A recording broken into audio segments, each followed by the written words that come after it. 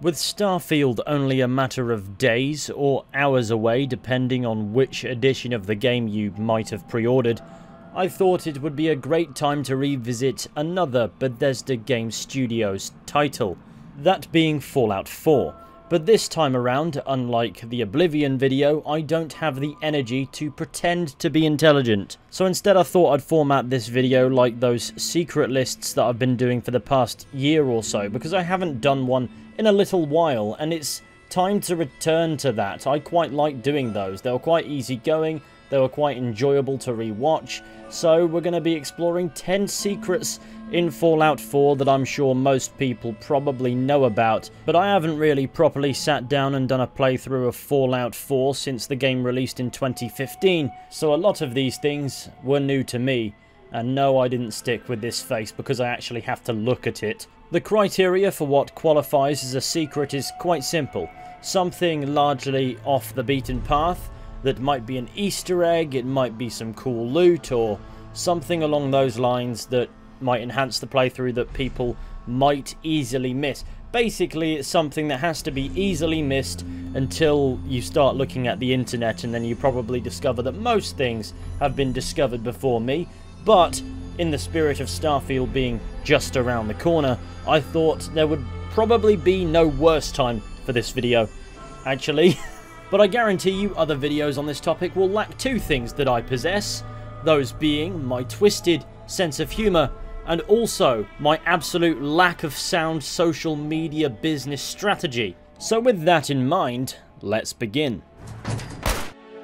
It's always a safe bet to begin with a nice, easygoing one. So we've come to Diamond City, the shining jewel of the Commonwealth or something. Now we need to come here within the in-game dates of the 25th to 31st of December. And for most people that will require a decent amount of waiting around, which crawls along and you can only set it to 24 hours. So in reality that nice, easy one I was talking about is actually rather tedious. So once we find ourselves within those dates, if we leave the main Diamond City interior and then immediately come back, the place will be full of Christmas lights and trees and things. I'll admit it's a bit out of season for when you're going to watch this video, but it's a thing that you can do. I guess it's just attention to detail where it doesn't necessarily count. Or should I say, attention to 16 times the detail. Speak of the devil, for our second secret, also in Diamond City, we need to mooch over to the Dugout Inn. Whilst skulking about the place, you'll notice plenty of paintings on the walls. In the room, crudely numbered 1, we will find a particularly interesting painting. It appears to depict a French general, but the face is actually that of Todd Howard, executive director at Bethesda and occasional scapegoat. Starfield better be good and polished and have no glitches whatsoever, Todd, or the painting gets it. In fact, on that note, I've already shot it. I like to think that somebody snuck this in while Todd Howard wasn't looking, but I don't think I'd put it past him fantasizing about being Napoleon for some reason. I doubt Todd Howard will ever watch this video, but if you are watching, Todd, firstly, that explains a lot, and secondly, if you want to be Napoleon, don't underestimate the rabbits. Nobody's gonna get that, are they? For our third secret, on the Brotherhood of Steel blimp that floats in the air looking kind of obnoxious, we can find what's referred to as an experimental plant. If it looks familiar, that's because it's Nirnroot from the Elder Scrolls franchise. It's quite a mystical plant as it makes this glistening sound that allows the player to detect that it's nearby. It's perhaps the only plant that encourages you to rip it out of the earth. Its presence in Fallout 4 appears to just be little more than an Easter egg, otherwise it has some Elder Scrolls lore-shattering implications.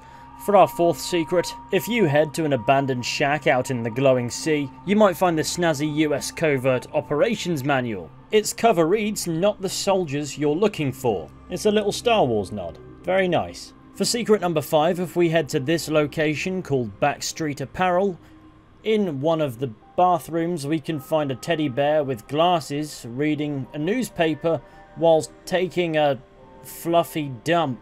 It's as confusing to me as it is to probably many others, as it's a reference to a film called Ted. I've never seen this film, but it's about Mark Wahlberg and his vulgar teddy bear, and now I have dropped it in the toilet altogether.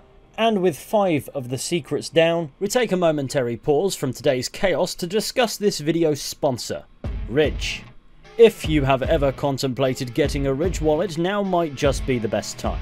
Ridge have once again partnered up with Hennessy for their summer sweepstakes. The Ridge wallet is a snazzy compact wallet that holds 12 cards plus room for cash, leaving plenty of room in your pockets for other everyday essentials such as your phone, keys, detonators to weapons of mass destruction, and a little snacky snack for later. Speaking of weapons, these wallets are durable. I've run many over and they always come up looking dandy. They are virtually indestructible. They can take a beating and protect your cards from highly unlikely scenarios. This means these wallets are durable enough to come equipped with a lifetime warranty. They also fare well against more likely scenarios, being equipped with RFID blocking technology to prevent digital pickpocketing. The Ridge wallets look sleeker, last longer, and come in 30 plus colours and styles such as carbon fibre, forged titanium, and this new snazzy Hennessy style that just looks stylish.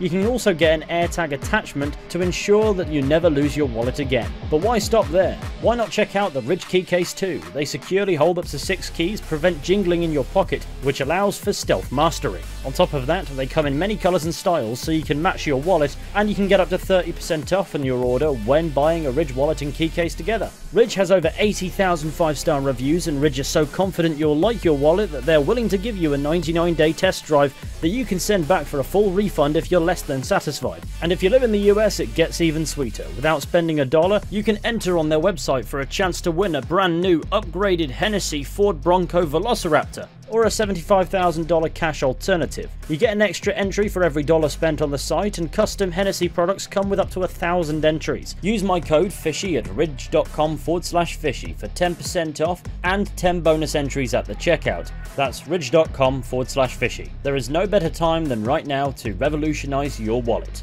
And with that said, back to the video. Still here? Good. Did you know the petrol station where you meet dog meat is called Red Rocket, which means dog penis? For secret number 6, whilst exploring the Commonwealth nearby to a location called Walden Pond, you might happen upon this interesting structure made of cars that is also home to a super mutant behemoth, so definitely deal with that before you inspect. This unmarked location is referred to as Carhenge, which is a reference to a real-life Carhenge that happens to be in Nebraska, which in itself is a replica of Stonehenge but made of cars, which is of course the most American way to replicate a World Heritage Site. But I'm not knocking it, it's very cool, and it's also cool that it's in Fallout 4, where it may stand for all eternity and inspire the future generations of the now absolutely obliterated world. Also in this area near Walden Pond, we can find this delightful little shack that occasionally gets used by traders. Now this place has paintings of cats everywhere, but not only that, it has actual cats too. It appears whoever lived here really liked cats. Now, as a dog person, the next secret is quite an interesting one. It regards a particular perk that's been present since Fallout 3, known as the Mysterious Stranger. Effectively, when you enter VATS, there is a certain percentage of chance that a random guy shows up in a trench coat and finishes off your enemy for you before disappearing like he was never there.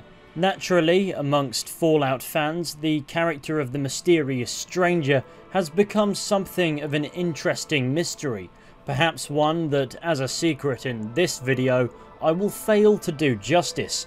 But Bethesda of course twigged on to the fan interest, so they play on that a little bit with Nick Valentine in Fallout 4. As it turns out, everyone's favourite synth detective is aware of the existence of the Mysterious Stranger and has been tracking him for some time. According to documents found at the secure location that is under his bed, he has a case file. It reads as follows: Case, the Mysterious Stranger. Sightings of a man dubbed the Mysterious Stranger have been popping up sporadically across the US for years now. Best case, the man's an immoral lunatic. Worst case, a prolific serial killer. All anyone knows is his modus operandi, appearing suddenly, killing without remorse, disappearing without a word. The Stranger has no known accomplices, no clear method for selecting his targets, no calling cards left behind. Sightings range from the NCR all the way to the East Coast, stretching back decades. Now he's come to the Commonwealth. Last thing this place needs is another psychopath running amok. Time to start putting together the pieces to put this one away. Description: human male. Outfits vary, but most recent sightings describe a large overcoat and fedora. Guy has taste, I'll give him that much. One man, multiple men, a ghoul with minimal scarring, might explain the long passages of time between sightings, appears and disappears suddenly, suggesting preternatural infiltration ability / access to advanced cloaking tech. All but earliest descriptions suggest the stranger uses only conventional arms, making infiltration training more likely. Perps like this make me wish the Institute had sprung for thermal detection before giving me the boot.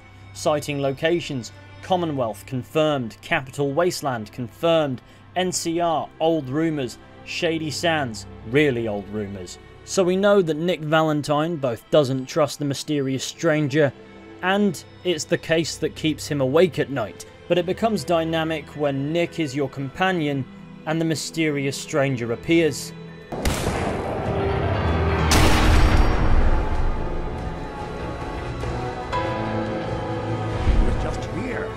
You saw him, right? What the? Stranger. Slipped right through our fingers. It's clear that Valentine has a nemesis.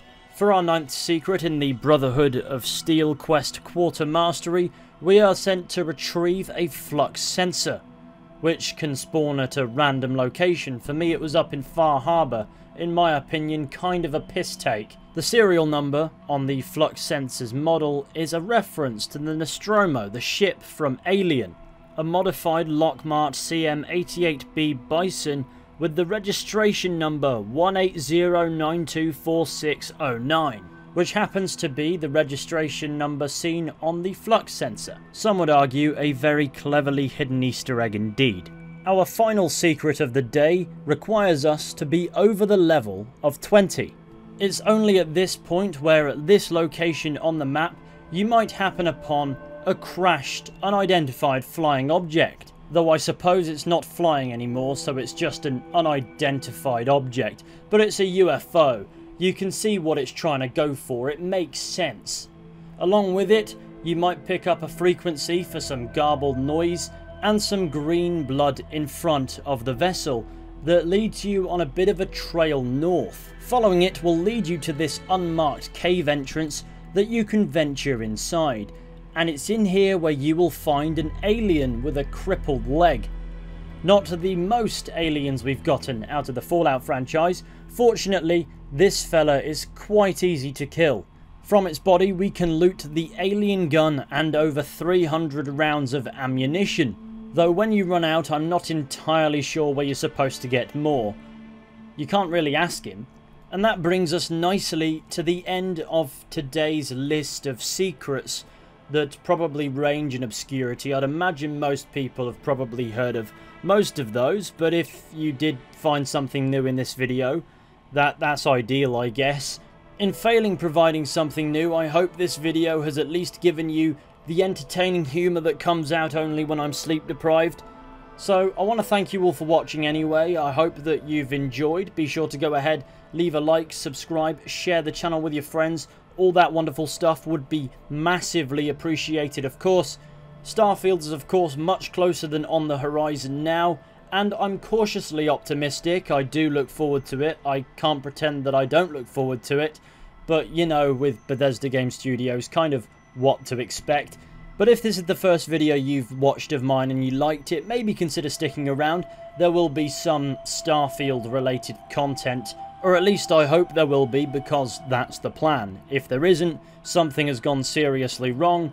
Besides that, you can check out my history channel Decades via a link in the description if that's something you're into. There's a video on there about Stonehenge. There's also a video on there that fleetingly mentions the time Napoleon was attacked by a horde of rabbits. There's some amusing stuff, there's some sad stuff, it's all just good fun.